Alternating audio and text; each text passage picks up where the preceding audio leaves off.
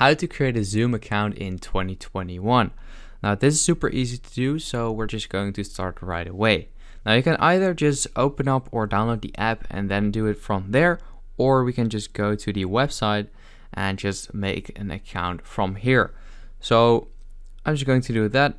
And once you're here on the website, you want to click on the three stripes at the top right corner and just click on sign in. Now we don't really have an account, so you can either just sign in straight away with Google, Facebook, or SSO. But if you don't want to do that and just fully create a new account, then just click here on sign up for free. Once you're here, you have to select your birthday. So I'm just going to select something random.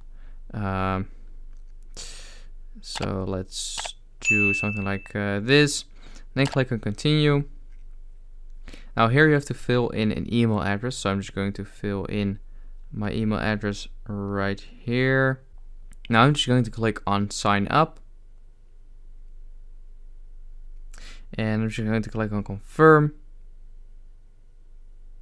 And now you have sent, you've got an email in your, your email. So you're just going to open that up. And then right here, this is what the email looks like. You can just click on activate account, just like that. Open it up in your browser.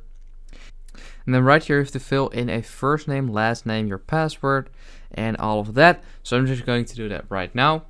And once you've done that, it says, are you signing up on behalf of a primary or secondary K-12 institution?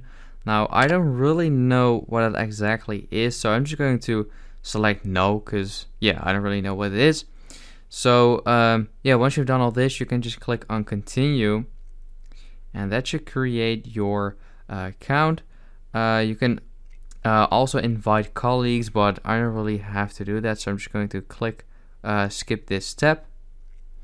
And then you can also start a meeting now if you want to, or just close this or go to my account. And now, as you can see, we have created a Zoom account. So that's basically it. That's how you can create a Zoom account. I hope this video helped you out. Please leave a like and let me know in the comments if it worked, and I'll see you next time. Have a good day.